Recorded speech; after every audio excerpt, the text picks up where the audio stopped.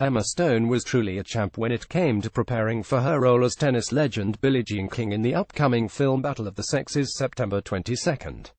The Oscar-winning actress transformed her body into an athlete's with the help of her trainer, Jason Walsh, who also got her in shape for La La Land. Prior to training, Emma was pretty light and had a very petite, dancer-type body, Walsh tells People. I wanted to put some weight on her, some muscle on her. We really shifted the diet plan. She started taking in more good, healthy calories. The intensity of workouts shifted as well, he said. We started doing training geared toward getting more weight and muscle on her, so it was a little more believable on screen, and also for her mind and her character.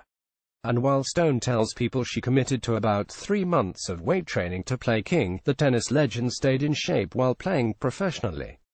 It was wild because you weren't really working out, Stone says in a Double Talk interview with King in this week's People. When you were my age, you were just playing tennis. You looked like that because you were mostly playing tennis. King also said her toned physique came from being naturally muscular, adding, I wish I had arms like I did. To which Stone replied, I wish I had arms like you did. For more from Emma Stone and Billie Jean Kin on Battle of the Sexes, pick up the latest issue of People on newsstands Friday. Stone did end up putting on 15 pounds of lean muscle, and loved it. She was ecstatic when she got on the scale, says the L.A.-based Walsh. Most girls who get on the scale and gain weight freak out, but she had the biggest smile in the world when the weight started to increase. To increase her strength, the star went from working out 3 times a week to 5, sometimes training twice a day. She got really strong, I'm talking like, we were pushing and dragging sleds with hundreds of pounds, which was awesome to watch, says Walsh, who Instagrammed Stone doing some of the intense exercises and post-workout routines. It really became fun for her. She would be like, hey, what kind of record are we going to beat this week? With a weights-related video, Kelly Rowland and her trainer show us 10 moves in 5 minutes, and the workouts were intense. She did up to 300 pounds on her hip thrusts, which is insane. We'd farmer walks where she would put heavy weights in her hands, we'd probably do 70 pounds, dumbbells in each hand, just walking down the track. Shed 185 pounds, deadlifts and push-ups with chains on her back, things that are outside of the scope of what she did before. She really started to enjoy and absorb what I was throwing at her, says Walsh.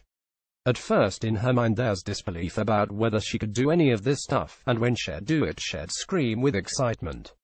Walsh, who focused on a full-body training regime with Stone, also had her attend Rise Nation, his West Hollywood cardio climbing fitness studio.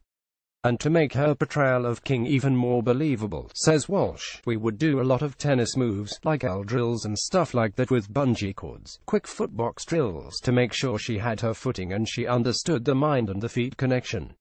In addition to the heavy training, Walsh's regime for the star included stretching and soft tissue work like foam rolling, as well as meditation. Meditation is an aspect of training that no one really talks about that we really implement and suggest. That mind-body connection is incredible, but it's just as important as training the body. For recovery, Walsh had Stone drink a post-workout shake with Biotest's metabolic drive protein powder. She loved it, says Walsh. It ended up getting to a point where she was like, I crave these shakes. With reporting by Jody Guglielmi.